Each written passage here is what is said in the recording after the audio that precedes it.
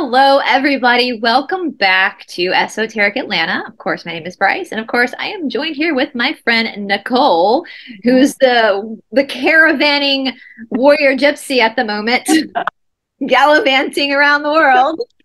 Bebopping around the U.S. Yeah, I'm hoping and praying I can eventually meet up with you guys and join you on your. I love a good adventure. There's nothing better than that's why we ended up in this situation to begin with, right? We're like, we'll take a good adventure. This sounds fun.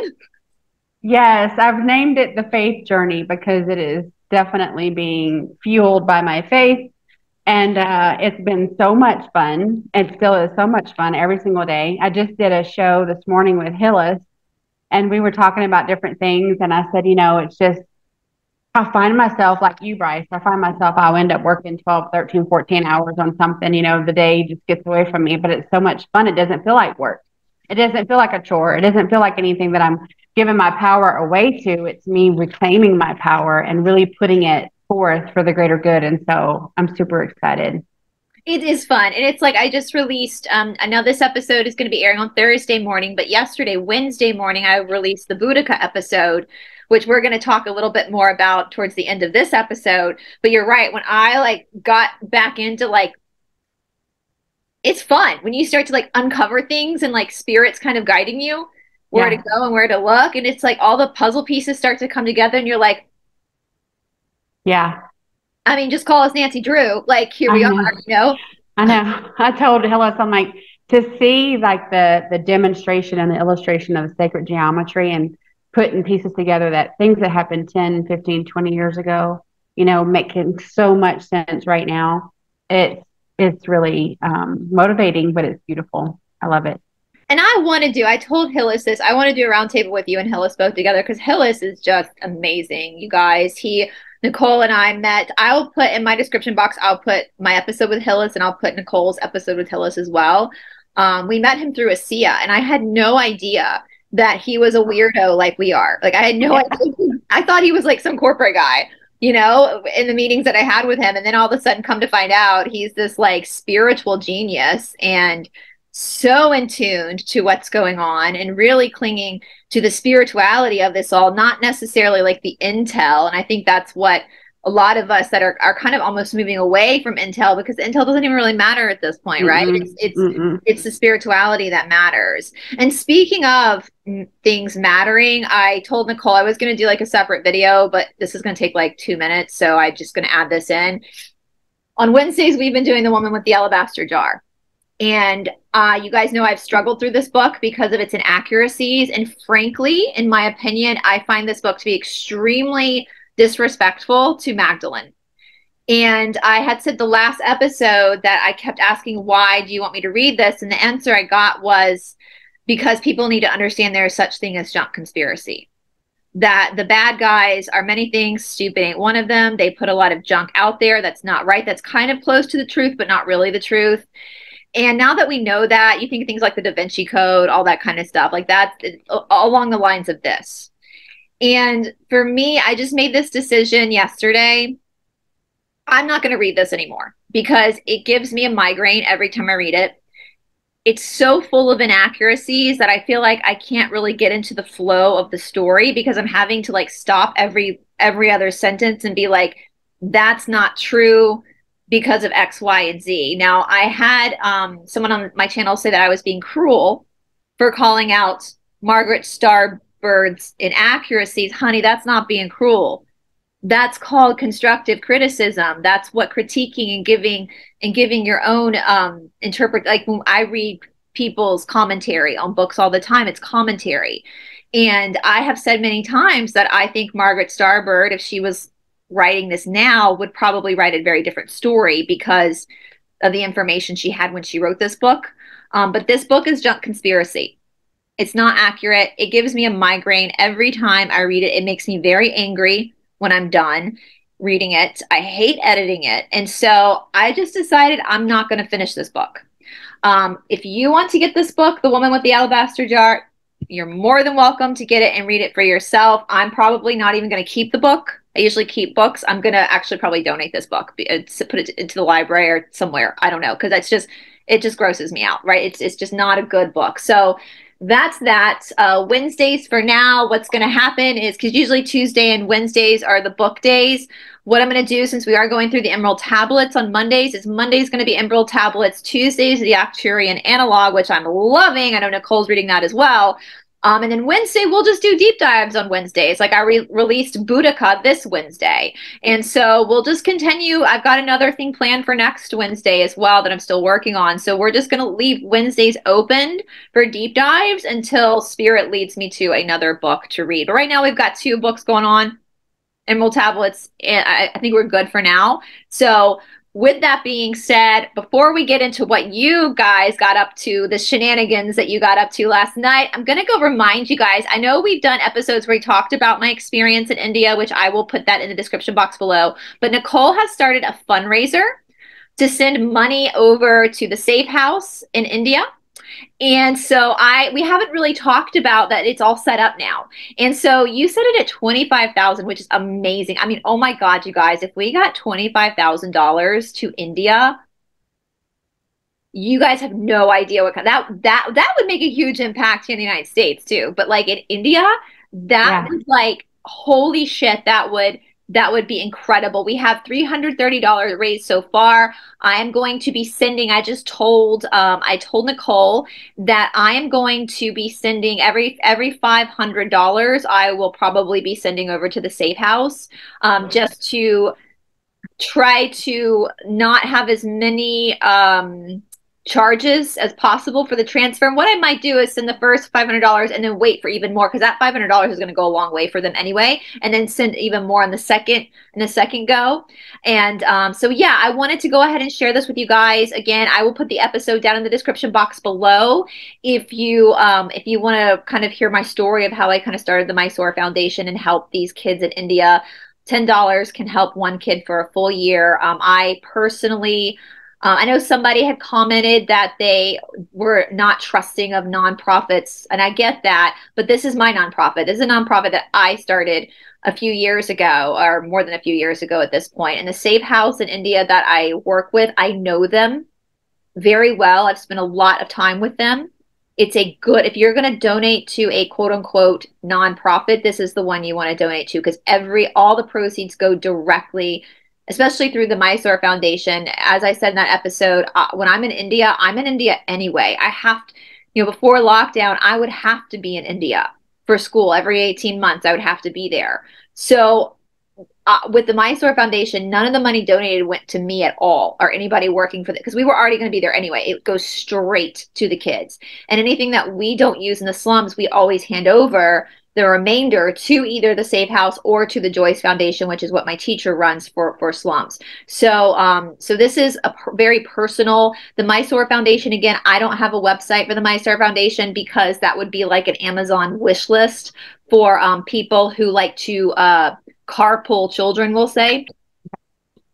So I don't have, the pictures that I do use are all kids who are safe. Right? So those are all kids who are safe. These are very old pictures. Like this little girl is probably, I was thinking she's probably like 20 now, this little girl. So, and the Safe House, I have sent the Safe House information to Nicole, because they do have a website, but I'm not going to share. I talked to Nicole about it. I'm not going to share that website publicly, because I am considered a public person at this point. And mostly people who donate to this particular Safe House are private people, and so the information doesn't get spread too far and too wide. And so Nicole and I kind of talked about it, and I just said I feel like it's safer if I don't share their website I mean, you want to anything you want to elaborate on that? No, I think that's definitely the best way to go. Safety is paramount for these kids. I mean, that's why the foundation was started to begin with. And I just wanted to point out that those pictures that you shared about your time there in India, I mean, your whole being, your aura, your light is so bright when you're there with them. Like that is feeding your soul. And I know you go there for school and you have a lot of work that you do or whatever, but I can't wait for you to be able to go back. And every $10 increment that I see, I think that's another child saved for another year. And it's absolutely the epitome of a good cause. And so I really implore you, if you are spending $10 today on a coffee, maybe decide to do a little $10 to this campaign to help save a child for an entire year in India. Yeah. And I will say the only reason why I haven't been able to go back is because the country is requiring that. Now, with that being said, it is India. So I probably could just take a crayon and write on a piece of paper that I have it and they would take it custom. That's the beautiful thing about India. I mean, Oh my gosh. I still have my 10-year visa. My 10-year visa, one of my visas that I'm on now is it's about to expire. I'm gonna get my new visa soon just to make sure I have it. But yeah, that's why I haven't been able to physically go back is because I don't, because of the Zappardy Doodah. But I don't think that's going to be around for hopefully too much longer. But the person that I know in India who kind of runs the safe house is also an American and she permanently lives there. And I know that they got hit really hard with lockdown too, because a lot of for example, like Ashtanga Yoga Atlanta, we take a percentage of tuition that we receive each month from students and we take a percentage and we send it to the safe house, right? So there's a lot of shalas that do that anyway, is they'll send a percentage to give back. But since lockdown happened and we were affected financially, that obviously affects the amount you can give. And so they were also heavily affected. So this is going to mean the world to them. And once I get the donations going over there, I'll figure out a way if I can get, I don't even want to say her name because I don't want to dox anyone, but the lady I know over there, if I can even get her to send some pictures that we can share that keeps the location and everything. Because this safe house is completely blocked off. Like it is a huge brick wall that you cannot see. If you're just driving down the road, you have no idea. It's a huge, big brick wall. You have no idea what's behind it. There's no signs. You have to knock on the door, and someone comes out, kind of looks through a peephole, and if they have to be expecting you. That's how secret this location is for these kids. But the woman who started the safe house, she's done just a remarkable job. She came to India like me as a yoga student, learned the language fully to be able to help. She speaks it perfectly now. It's hysterical to hear. She's been there for 20 years now, and really mothers these children. And she's strict on them. She makes them like make their beds up and they have chores to do. But these are kids. And I know for Westerners, this might be really hard to understand, but these are children who, if they had stayed in the slums, they wouldn't even know how to read or write. And now she teaches them how to manage money, to have banking accounts, a lot of them are going to universities, which was never the case for them before. So she makes sure that they're in school, that they have everything, that they take dancing lessons too. Like she has people come on and teach them these like after school activities that we got as kids growing up that we don't think anything about. Yeah.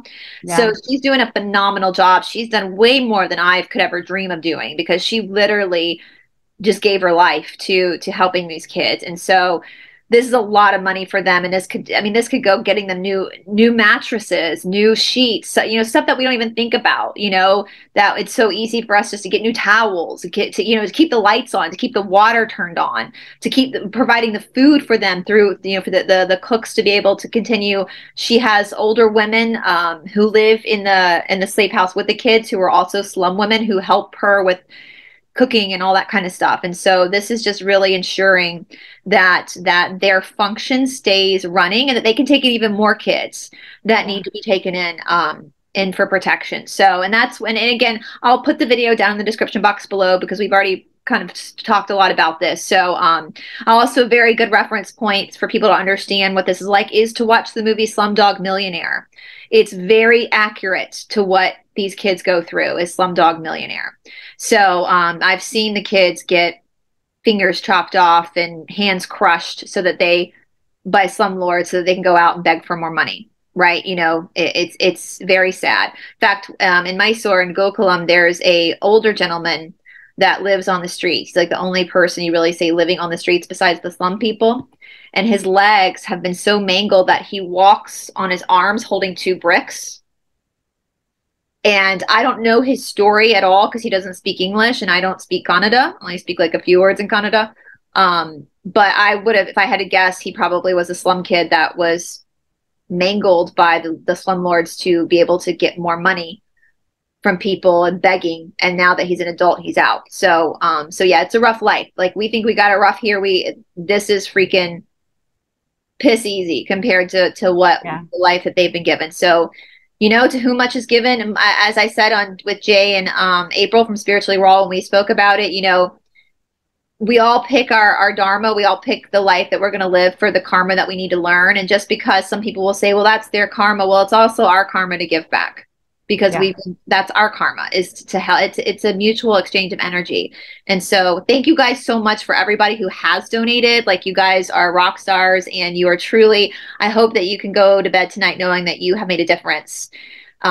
And a child you probably will never meet, but you've made a difference for them. You've given them meals and Yeah. clothes and Yeah.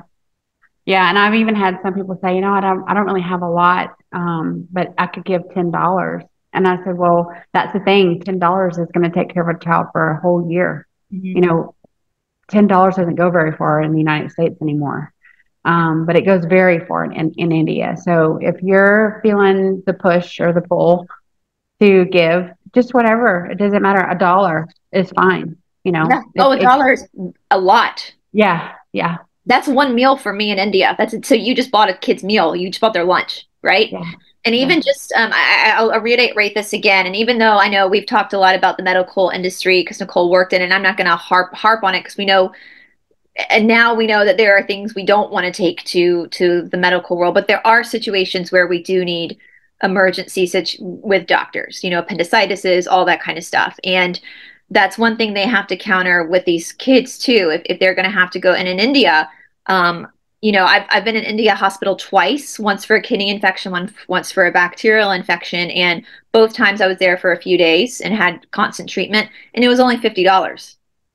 In the United States, that'd be thousands of dollars. But in India, for those kids, their parents can't even afford that. And so for the people in the safe house, they provide that for them as well. If there's an issue they need to see that needs to be seen by a medical professional, appendicitis. If you don't get your appendicitis, if you have have to have an appendectomy and you don't, you're dead. yeah, So, yeah. so that goes a long way for them as well. And I know these people, the people that work in the safe houses, the Americans, they have pulled out of their own pockets as well many times to keep this facility running and to give their lives for these kids. So yes, thank you guys so much. Shoot, 50 cents, like it all. I have about 50,000 subscribers on my channel. Think about that. If everyone gave $1, Change the entire landscape for them. they could open up a second safe house in another city. Generations for generations. Yeah, yeah, yeah, Just $1. yeah. It's just a matter of perspective. What we really do take for granted, they don't even contemplate ever having. And so it's just a matter, like, follow your heart. If you feel really moved to do that, do it. Whatever you're able to do, that's fine. We appreciate it. Absolutely. And I will say too, I had a lot of people inquiring about the pen pal program we spoke about. Once I start making the deposits into the Slum House, I'll talk to the lady. I keep wanting to say her name, but I'm trying not to dox. I'll talk to her about setting something up so that you guys who want to do that with her can talk to her privately, since I'm not in India right now, and she can work that out with you privately. If you don't know what I'm talking about, again, watch the episode that we did together. And yeah, so I'll let you guys know once I've spoken to her, and you guys can talk to her privately and figure out a system to do the pen pal program with the kids. So anyway, all right, should we talk about what the shenanigans that you guys got up to last night? Yes. We'll let you take it away, girl. So, you may or may not know, but I'm on this faith journey, and the guidance of where I go and what I do literally comes from source. And so I confirm it with some of my other soul family members, and some of them are also called to do things as well. And so myself and someone else was called to come to El Paso, Texas. And I lived in Houston for like 5 years, and I never ever considered coming to El Paso, Texas. It was just a part of the state I didn't ever feel drawn to or want to have any part of, really, until I was guided to come down here. And I was talking to Brice one day, and she was like, well, where are you headed to now? And I'm like, I just got guidance that I need to go to El Paso. I need to be there within the week. And it triggered some information that came in to Brice. And then we collaborated, we confirmed, we further divinated, and it culminated in a really, really beautiful ceremony that we did last night. So, do you want to talk about kind of the information that came in when we started tossing this idea around? Yeah, so this kind of all collided with the whole Boudica stuff where I was like text Nicole, I was like, is Boudica an ascended master? Like trying to figure out what because that's the thing about Magdalene. She'll like tell you some stuff, but then she kind of like backs off and she's like, now you figure it out. Do your homework. I mean, that's literally how all of it works for me. I get these messages and then I literally, like, Lord Sananda will send a picture to Kathy and Kathy will send me pictures and she'll say, he said, you know what it means. That's like, You're like, do I know? it's like being called to the front of the class and like, okay, now recite your book reports from fifth grade. Like, I just pull that out of thin air. I'm like, okay, but that is kind of how my abilities work. I have claircognizant, and it just kind of comes in. And so, yeah, I heard Boudica's name the first time from Brice, and as soon as she said it, I'm like, oh yeah, for sure.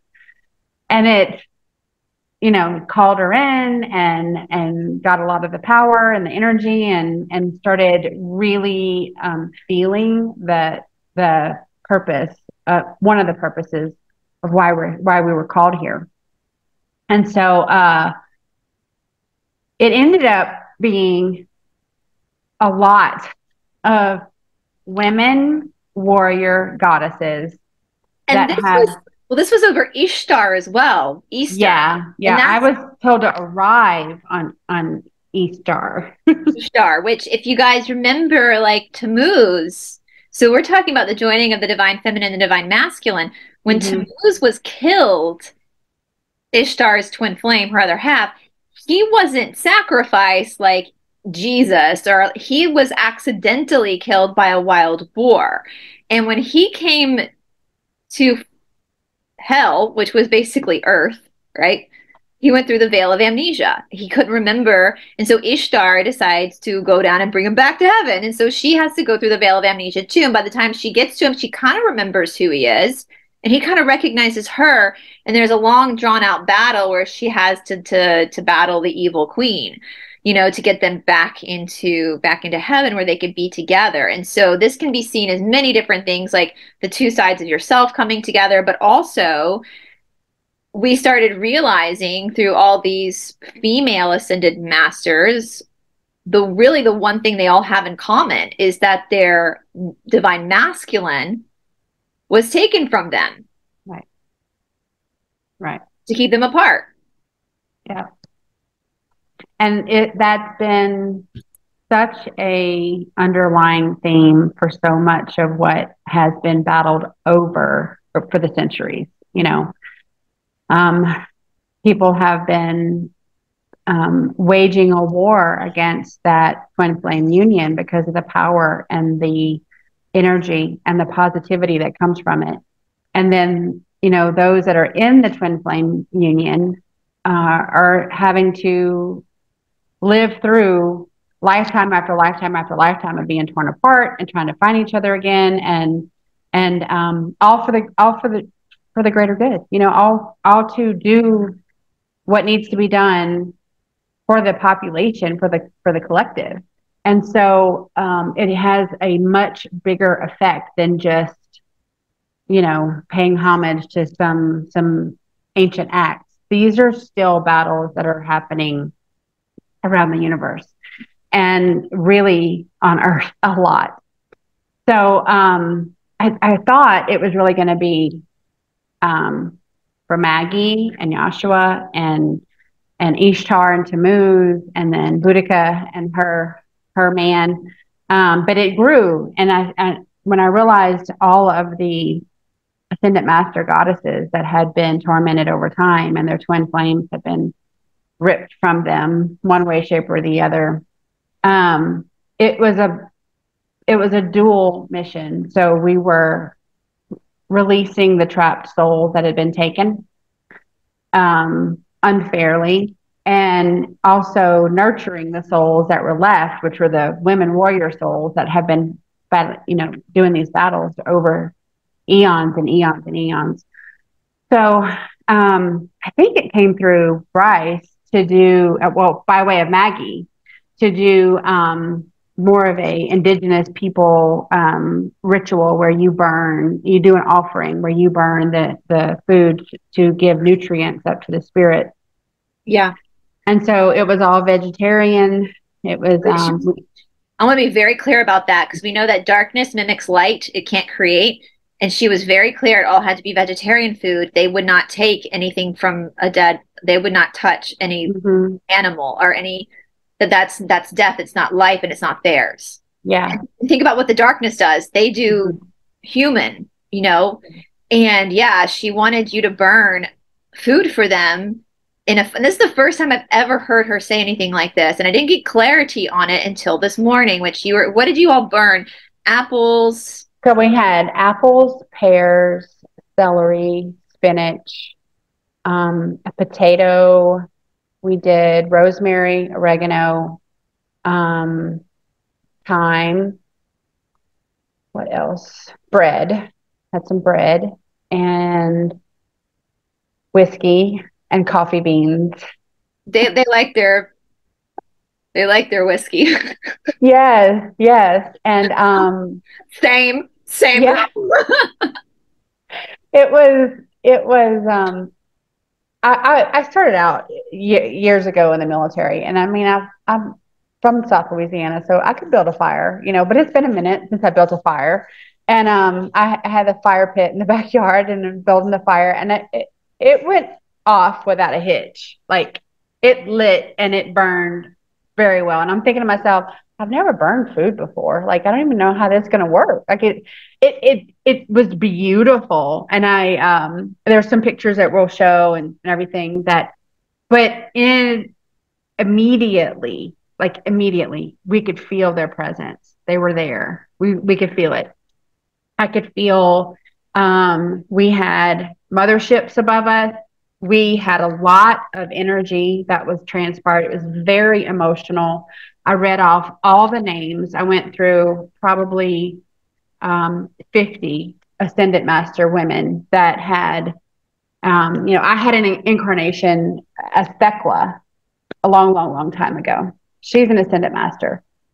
Isis, Hathor, Maggie, Mother Mary, Mother Sophia, with so many pivotal, strong women that had been persecuted just for who they were, which sounds a whole lot like us, in this life, in this now moment. Not a lot has changed. Jazz hands. That's us. And we're still fighting the same battle all along, but this time we're winning. Like, we are winning. And so we fed them, and we were very gracious for everything that they've ever done. And they were very, very receptive to that. I don't know if anyone's ever been called to do the same thing or has done the same thing. If you did, I would love to hear about it. But it was such a unique and powerful, moving experience. I don't think I'll ever have anything like that again. It was awesome. They do it in Hindu temples as well, but they don't do it in the burning of the food. The burning of food is very Native American. They will just, and I'm going to talk about this because Maggie kind of said this morning, I was talking about, she said the next step. The Hindu temples, they leave the food out for like the incarnations of how they go there, and they ring the bell, which we'll talk about. They don't burn it and they take it away. So I've never had Maggie tell me to do anything like that before. Right. And some people say, like, how do you know if it's a good spirit talking to you or a bad spirit? Well, the good spirit's never going to tell you to do anything that's going to hurt somebody else. And she was very clear, no meat. Very clear that none of them would touch the meat. Well, this morning, Maggie was like, kind of telling me, like, right when I woke up. So I had all the pictures from Nicole. And she said something. She said, this is because our worlds are getting closer together. Right now, us in human form are hungry for spirituality because that's what we're missing. We're coming into this battle. Well, the veil is getting thinner. And so they're in that spirit world. but they're coming into our world and they're starting to need energy from earthbound substances. Does that make sense? Yeah, Like, because we've always heard the more that we ascend, the less that we'll need sleep and sustenance and the earthly heavy dense things because we'll be more in our light body. And so the convergence that we're having, they're being less in that, and they have to have some sustenance now that they're closer to this yeah, we're coming dimension. together. Our veils, as the veil thins, we get closer. And as we hunger for more spirituality, they're going to need The more nutrients. nutrients to stay in this dense area to keep fighting. And the whiskey. I just love that they all request. They all request alcohol. I know. And we weren't going to drink the whiskey, but I was like, I would have. we did get some Modelo. Like, let's have a beer. I'm like, shit, if Magdalene's cheers, I'd be like, cheers. Like, let's just do this. Um, well, and it's so interesting because when I did the Boudica research, if you guys watched that video, they would drink a lot before battle, which I think was also like peyote and ayahuasca because they believe it activated. So, and I know if you struggle with alcoholism, that's a totally different thing. You have to do what's good for you, but I just think it's hysterical. Well, Yeah, Maggie told me today, as the world starts to come closer and closer together, they're going to need that support. They don't need spiritual support. They've got that. They're going to need support from us, just as they support us spiritually and protect us spiritually. We're going to have to start stepping up and helping them cope with the density of where we are. And so Maggie said it, if a bunch of people want to do this, it doesn't have to be as elaborate of what Nicole did. I think that was purposely done, a big thing like that, because I think a big release. breaking of the veil was happening and they needed an instant like fix, I'll say, of apples and pears and whiskey and coffee. Yeah. All the good things. All the good things. So she said, what you can do, and I'll have you verify, Nicole, because again, when you're getting this information, you're kind of seeing it through the lens of your perspective. If you can afford this, set up a place in your house that's like a sacred space. And you can even like print pictures of Magdalene, Kuan Yin, Boudica, whoever calls, or not, or just make it a plain space. You can take just an apple or a banana, not a huge elaborate thing. If we're all doing this, it's not going to need that much.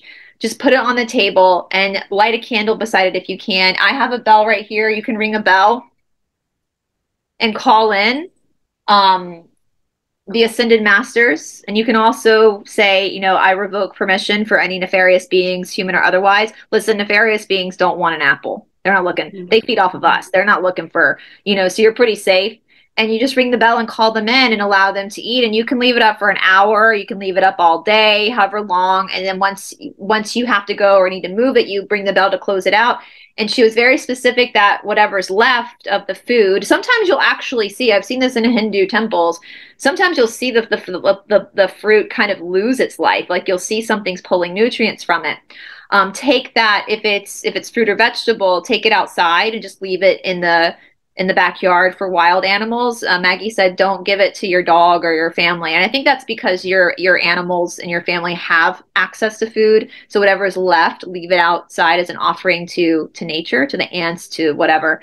And so it doesn't have to be, she was very clear, you don't have to go and buy like the nicest produce, because they are able, in their form, they're able to pull the good out and leave the bad. So it can be the cheapest apple out there. And that's fine, because they can pull out what's good and leave what's bad. So she said, only if you can afford that, if you can afford to do something like that during the day for a few weeks, awesome. If not, she said, don't worry about it. If not, they're very trusting in the universe. And so, yeah. We were, there was, a moment we were just sitting there watching the fire and everything. And it just hit me, that I'm a fire sign. I was watching the fire and watching it kind of dance around and have this life and energy and everything of its own. And I got the nudge to take some pictures, and so I just started taking some pictures and everything. And I caught some spirit there that was there just right above where we were. And you could feel it. It was palpable. But to then catch it, it was just confirmation on top of confirmation that we were definitely doing what we were asked to do and being exactly who and what we were supposed to be in that now moment and honoring that. And yeah, it's just when your intent is pure and you're answering that call, however you choose to do that, within the recommendations that come through your guidance is correct. You follow your intention. You may not know the right words to say. You may not have any idea what to say. That's okay. It's not our words that matter. Our language is very, very minimal. It doesn't even come close to telepathic communication and the communication of the heart and the soul. But it's your intent that you have in that act that really matters. Yeah, absolutely. When the Arcturians say our language is primitive compared to their forms of, and yeah, they don't care. They don't care. Listen, God doesn't care if you drop an F-bomb. Like they don't. You can say, hey, ring your bell, be like, hey, guys. I didn't ring a bell. So you don't need to. This is just for your own house, like in your little, just to ring it in and ring it out. Yeah, just to open and shut the access. It's like the dinner bell. It's like, oops up, guys, come get your food. You can even, even if your family's cool with it, if you have a cool husband and kids, you could even, while you're having your dinner, put an apple or a banana out on the table and ring it in for them to join you in the meal. It's just how you feel comfortable doing it. And if you don't feel comfortable doing it, that's okay, because enough people will feel comfortable that they will get the nutrients they need. And how beautiful is it that all this time they've been protecting us, shielding us, healing us, supporting us, and now it's time for us to support them. And this is so easy for us to do. Like, this is something so easy for us to do. When I put it out in my groups, a huge push is to determine who is your soul influenced by, which ascendant master chose you, and that's the thing. Like, it's not just a topic of conversation. They choose you because they know what you have coming. They know the path that you're taking and the wisdom that you need that they can share with you. And so it's really kind of full circle that we're able to give something back to them that they need, when they're always there for us when we need. All we have to do is call them in and they're there in a moment. And so it feels really good. It's a good closed loop on that. And this isn't going to change. It's not going to be forever. I feel like Maggie's telling me to remind people this isn't something. This is just for now, for this final battle, for this final push, where they're having. We think about the witches and the warlocks of the black magic that we're up against that are human beings. They're fighting those people too from a different realm. Mm-hmm. And they need energy because they're having to come into the human realm to do what they can do. And so that requires human energy. And they know that because they all lived human lives. So they understand that that's what's needed, and so they love coffee too. Like, they really like coffee as well, a lot. I gave them some really good coffee beans. I'm not a coffee fan, so I'm like, what would I ask for? Rum, some Skittles. Every time I see Skittles, I'm like, ugh. Brice I love that. I don't know. I love raisins. I know people think raisins are gross. I love raisins. I'd be like, leave me some raisins. Yeah, but they just need, that's all they need is the energy, the prana from the food, just to help them, give them that strength they need to fight what they're here. They're fighting with us. It's not like they're doing it for us. They're fighting with us. Yeah. And it's something that you told me whenever we were kind of piecing all this together, and Boudica really was coming in, like, she's our sister. We stand shoulder to shoulder with these powerful women, and they never back down. They're always there to help us fight whatever battles we have to fight, whether it's personal struggles or in shadow work or really big battles on the etheric realm. Like, whatever you're doing, they're with you. And this is the least we can do. Absolutely. I want to know, do you have your cards on you, Nicole? I got a bunch of cards. Should we ask? Well, Boudica could tell us why now. I think I know why. But, like, why did she come? Why all these years has she been kind of hidden away? We all learn. I remember studying Boudica. I thought Boudica was a badass when I was in school because she freaking took on the Roman Empire. But and see, I've never heard her name. If I did, I totally forgot it. I mean, she was quite a badass. And I'm gonna use my Her images are inspiring. It just in them. It's so strong, so powerful. oh yeah, And that red hair. thick red hair. I mean, that was in all of the different. So when I was doing my research, all the different accounts of her from when she lived throughout all history describe her all the same way. Very tall, thick red hair, piercing blue eyes, um, a priestess. She was a high priestess. She practiced medicine, which means herbalism. Right. And she was a queen, and that she would work in the fields. Get this, guys. So she was a queen, high priestess queen, but she would go work in the fields with her people. She would work beside them. We don't see that in our world, do we, with our leaders? And when she fought off the Roman Empire, she stood in the front lines. So, today is a eclipse. It's a moon day tomorrow. 19th to the 20th, I think, is a eclipse as well. Okay, so I'm using my amazing, wonderful Star Dragon Oracle cards. The first one I pull is Time, and Time actually has my constellation on it, Delphinus. And the next one I pull is Surrender, letting go of the darkness, and it's got an Earth Dragon on it. And the last one is number 22, Rebirth, giving yourself a second chance.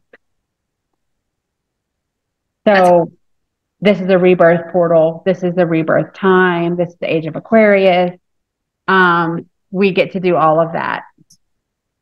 I asked Boudica what she wanted to tell us, and the first card came out. It was the Hangman, which makes sense because this has been her for how, I mean, we don't know how long, guys. We have no idea, you know. But then all of a sudden, riding into victory. So part of me feels like they kind of hid her away on purpose. She's like the trump card, like the ace. Yeah. And then I got the Ace of Swords, which usually means words and words and thoughts, but there's a dove behind it. I see this as a battle card. Yeah. Because I think she's gonna put to death what needs to be ended. So hold on. Yeah. Because she's got passionate love. And then I had one more clarifying card, which was the Sun card, which is the fertility card. Yeah, that totally. And it's time. That's why I got the Time card. That Time card says, you've been preparing for this. You've been basically building your strength to come out in this specific time. And having the Delphinus constellation on the card is definitely a clue that I was a part of that, just in that I was able to receive the message and we were able to pull that forward and open that door for them. I'm going to ask what Boudica wants everybody watching to know. Because I told people in the Signal group, like, the reason why I brought this story up is for you guys to know and know that you can call on her too. Like, she's like... Yeah, I mean, any ascendant master, and I'll tell you, when I got my Divine Feminine Oracle deck, I went through it. I'm like, I never knew. I was raised Catholic. We never knew about any of these people. There was like 2 people in the whole deck of 60 ascendant master women, divine feminines, that I had ever even heard of. We don't know about these people and what they've accomplished in their life, and we can always call them in. Yeah, that's kind of so. Bottom of the deck, I have the 6 of Cups, which is like past life memories, balance, coming, this good card, right? So I said, Boudica, what do you want people watching to know? First thing I got was the 9 of Pentacles, which means like, we're almost there. We're almost there. What you want is coming. We're almost there. And the Star card, which is either the Aquarian card, my card, or this also means prophecy. This is a major arcana. So she's supposed to be here right now. And then I got the King of Pentacles. The King of Pentacles is really grounded. So, and that's kind of how I see her, even though she's a warrior. She's like grounded. Like she's very stoic. So I kind of see her as being this King of Pentacles energy. That's just kind of how I see it. But also there's a lot of passion that's going to be coming from her that's going to cause fighting. So this is the final battle, guys. Yeah. Remember the Yeah. first three cards. It's okay. This is the final battle because guess what? We're coming out of troubled waters. Yeah. We're sailing into the light. I feel like Boudica's like, bring it, bitches. Mm-hmm. Wait for this. Mm-hmm. Yeah. Because like you said, we don't know when she was actually on the scene. We don't know like years and times and all that kind of stuff. No. But we know she was extremely powerful. I mean, Extremely powerful and grounded and fair. she literally went up against Nero, who is the Antichrist, is the 666, and she almost got him. So a female almost took down the most sadistic man. And I said in my video, the reason why I think she didn't take him down was because it wasn't time yet. Right. Divine timing and divine ways just keeps coming in my head. Divine timing and divine ways. She needs to be here in this now moment right now for a And reason. I heard someone say, I don't know if it was Magdalene or her say, but death isn't even real. So even No. though she died, she's still here. Death is an illusion. I just did a video about that. Check it out. I'll put it in the link below, the description box below. But is Nero here? I wonder. Is Nero on this earth or is he in spirit form? Let's see. Energy of Nero. Because I don't think Nero was an organic portal. I think he was sold and he chose the negative path. He's here now. And he's living a positive polarity life. Interesting. I see a lot. I get that question a lot. You know, like, well, aren't they bad, or aren't they? You know, well, source, divine. You can always go to the light. I mean, I've literally bebopped around the country releasing dark souls that have been trapped and would love to go to the light, but the offer was never given to them, and they go. Well, and I will say too, if you guys study the law of one, the darkness can only go up to a certain level of consciousness, and then they have to start over again. And eventually, that's why it's called the law of one. Eventually, they merge into the light. Mm-hmm. Yeah. Is Boudica's what was it? Hold. I don't remember. Let me see her. I have her husband's name written down here. I wasn't so focused on him because Pseudicus. Yeah. Pseudicus. Are they still separated? Pseudicus and Boudica. Yeah. Is his soul trapped by the darkness? Not anymore. Is he in human form or is he in spirit form? I just released it last night. That's part of what I did. Are they together again? Yeah. They're on there. They're making love, not war. No. Which is going to be super powerful, right? We're generating lots of power with that. Give people enough whiskey, man. Yeah, it's crazy. What a wonderful place to be. So can we ask, I don't know if this is I guess since we're not talking to her daughters, I'm very curious about her daughters, but we don't know much about them and what happened to them. So I'm not going to even ask because I don't know if Boudica. Yeah, I don't get an answer. They have to give us that consent. So yeah. So I'm sure, and she seems at peace. So I'm sure wherever her daughters are, she's at peace with that. So I will put if you guys missed the Boudica episode, I will put that down in the description box below as well. If you live in the United Kingdom in London, again, if you go to, it's so crazy. I've been to Westminster Abbey by Parliament, Big Ben, so many times, and I never even thought to stop by the Boudica statue. But if you kind of seeing how to say this, I didn't say this in my video, but I was thinking it. I feel like there's fragments stuck in that statue. Mm. So if you go there, maybe does Spirit want people in London to maybe go and just try to just go there and maybe like try to release? Yeah. Yeah. And that's come through several times. I mean, I don't have to confirm that because, it's happened across Earth. It's happened everywhere. And so light beings that want to or feel compelled to clear out those trapped souls are asked to do so, because that door really does need to be open. And um, you're definitely doing so much good. You're just releasing so much positive energy in a space that's been literally trapped. I'm hearing too, if you can afford it, if you live near London or can go or live in London or can go to London for the day, if you can leave a flower at the statue, the Boudica statue, just leave it there. A red rose, A rose. the order of Yeah. the rose, the order, Yeah. A rose. if you can. Mm-hmm. It might get swept up that night by the street sweepers, but just leave it there for the moment. Time is an illusion anyway. So, Yeah. yeah. Is there anything you want to end on, Nicole? What's going on? You're going to be there for a while, right? Yeah. We actually just started our kind of our to-do list. There's a lot here in this region, and there's some road trips in our future, and there's some sacred spaces that we're going to visit, and I'll keep you updated. Yay. To be continued. We continued. Is there anything else you want to tell the audience before we sign off for the day?